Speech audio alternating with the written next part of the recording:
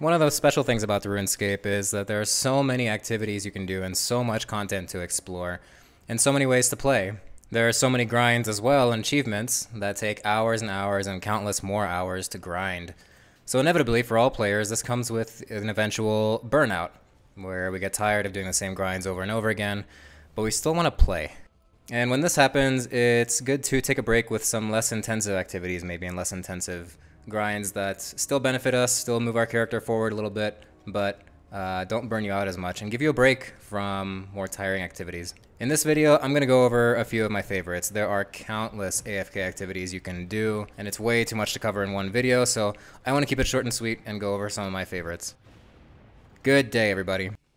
I myself am at a point where my PVM progression is a little stunted. I play on an Iron Man only now, which means that to progress further in my gear, ability, setup, etc., I have several long grinds ahead of me at various bosses that are difficult that I'm still learning. So in between my learning bosses like Raksha,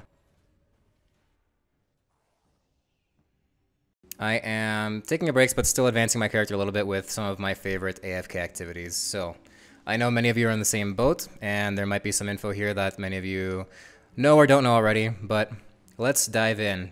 By the way, this video is time-stamped, so if you're not interested in a particular topic, you can skip ahead to another one.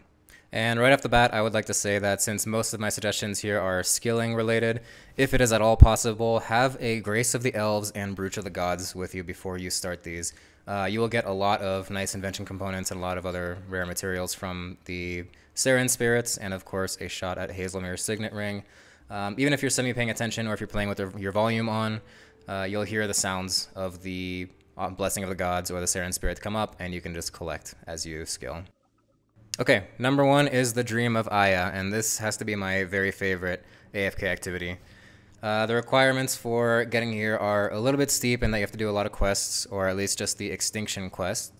Here in the Dream of Iaia, the rundown is that you use Anachronia resources to stock various skilling stations, and there are skilling stations for Herblore, Construction, Fishing, Hunter, Fletching, Crafting. Experience in these stations is stored at a rate of 2 Anachronia resources per 1 experience point in the skill, and the most Anachronia resources you can have in any one particular resource is 150. There are 6 Anachronia resources that each correspond to one of the different stations. So once you accumulate about 150 or less than that, you can go here and stock up your station, and each station can hold up to 350,000 experience. What I typically do is wait until, at this point my character is maxed, by the way, so the only station I'm interested in is Herblore. I wait until my Herblore station has like over 300,000 experience, and then I just sit there for a while. The experience rates at these stations are pretty decent, but still it takes a while to go through that much experience. You also get a handful of very useful rewards from skilling at these stations. You get resource packs for other Anachronia resources. You can get the Amulet of Salamancy, which helps you slay dinosaurs and Rex Matriarchs, which is awesome. You also get Bone Pipe and upgraded Bone Pipe components very rarely. I think more rarely than they used to be. But the Bone Pipe here is the only reason that this Iron account can do any kind of high-level range, because other high-level range weapons are much less accessible. So that has been a savior. The other big saving grace of Dream of Iaia for at least Iron accounts is I have a full Anachronia dinosaur farm now, thanks to this, because you get dinosaur eggs of all kinds for your Anachronia dinosaur farm. So for a main account, not that big a deal. You can just sell them for a little chunk of money, but for irons, it's the only good way, I think, to fill up your Anachronia dinosaur farm. The other saving grace for irons especially, but also money saving for a lot of players, is the sheer amount of experience you can get in a skill that is hard to train, like Construction or Herblore, that is otherwise expensive or just resource intensive. My Herblore level you can see here is 107, and that's really just from Dream of Iaia, or I should say 95% from Dream of Iaia, or just over time, and daily challenges. By the way, while I'm on the subject, one thing to know if you're not maxed yet, one reason to be maxed, other than the regular benefits, is that you can toggle off all challenges, all skill challenges, except for one, by talking to a challenge master. So that way, if you're maxed, but you're going for one level 120 in particular, like Herblore, You can just get 3 daily challenges for that skill. Unrelated, but good to know anyways. You can also get strange rocks and golden rocks at the Dream of Iaia for those respective statues that take a long time to complete over and over again and get those respective achievements. Actually, I think all the activities I mentioned here are eligible for strange rock and golden rock drops. Number 2 on my list is a very useful activity, Divination, and specifically gathering divine energy for divine charges. If you are playing on an iron account, this is the only way you will get divine charges. If you are not, you can make divine energy yourself and sell it for a little bit of cash. Ideally, you do this at the incandescent wisps at level 95 divination. If you're not there yet, just train up to it. You will need divination anyways. You'll need level 80 divination if you're not there yet for Invention to unlock that, and level 90 divination will unlock a Ports Adventurer. Both very important things. And once you have the Invention level for it, level 107 I believe, using the divine energy vacuum is the best way to go. To use that, you just make empty divine charges at a workbench using simple parts, and then you go to a divine energy location, a spring, whatever you call it. Anyways, and you just harvest away.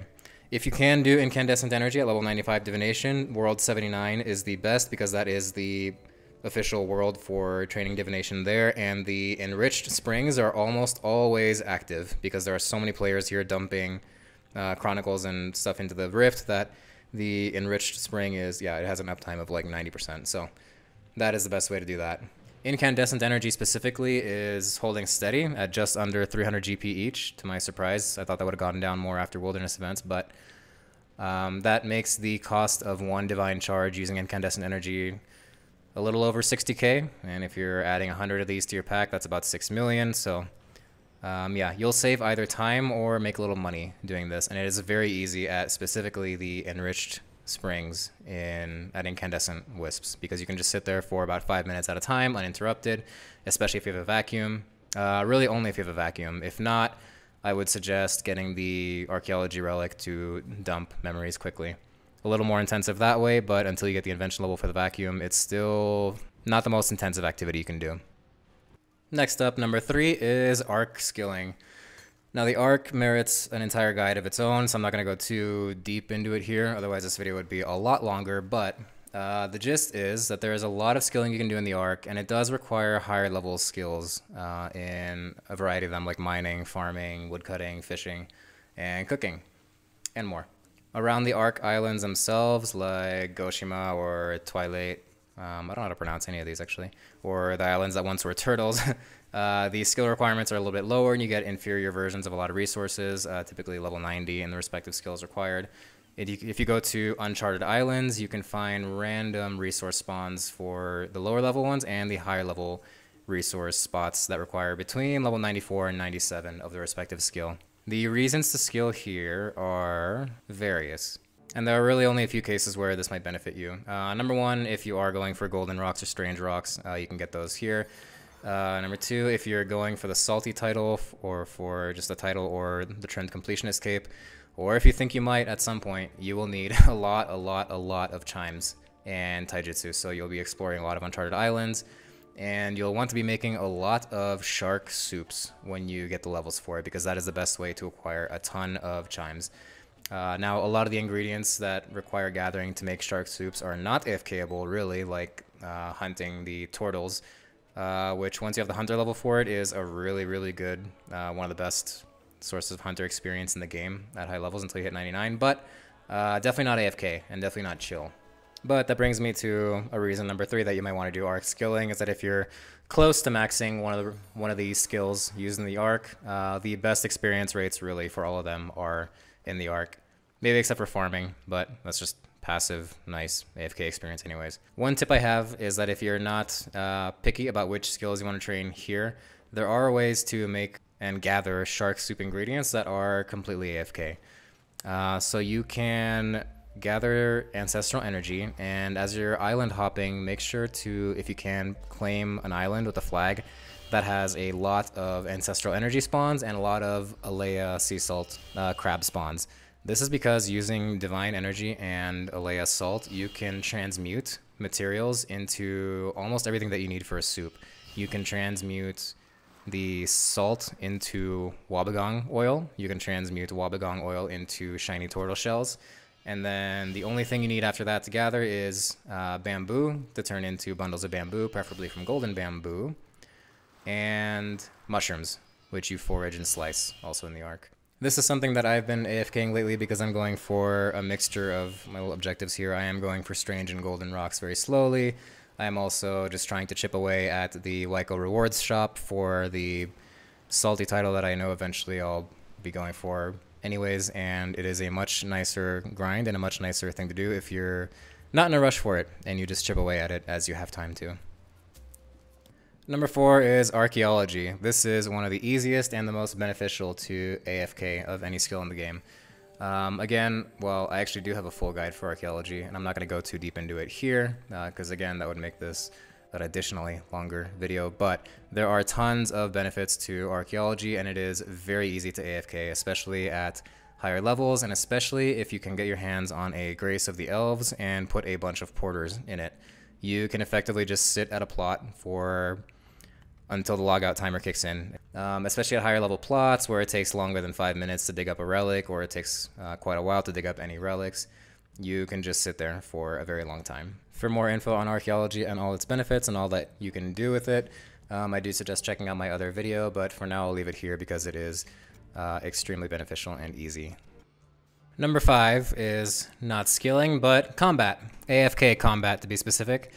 A lot of people already AFK Slayer. In fact, that's one of the primary methods of training that skill and combat in general, but there are a lot of bosses that you can AFK as well to a lot of benefit. One that I'd recommend the most is the Arc Glacor. This one, if you disable all mechanics, or maybe you just leave one mechanic enabled, it's very easily AFKable even at lower levels, gets you pretty good combat experience. Since this is normal mode, it also counts as a Glacor Slayer task and actually has pretty decent Slayer experience rates.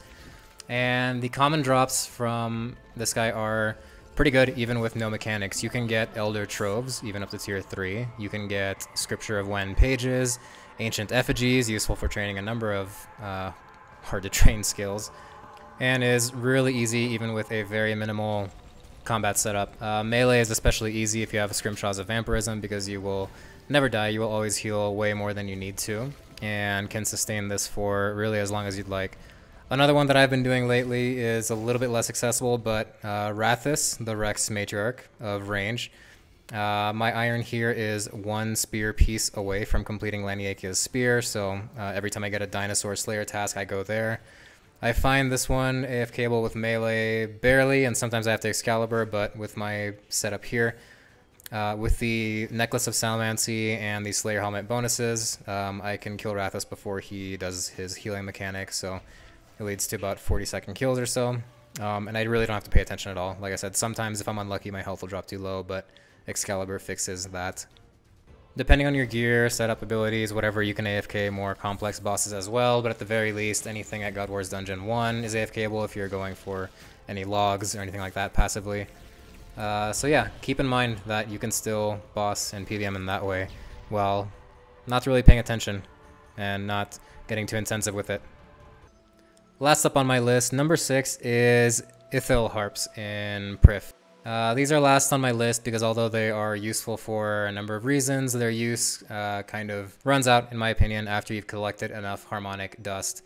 Now, after you unlock Prif, you will need a lot of harmonic dust for a variety of things. Eventually, in theory, you'll need 4,000 dust to upgrade your teleport crystal. That is the first thing I recommend you do if you haven't done that yet. It is amazing, and I wouldn't do a lot of things without it. You'll also need 4,000 dust each for a crystal mattock, crystal hatchet, and crystal pickaxe if you're getting those.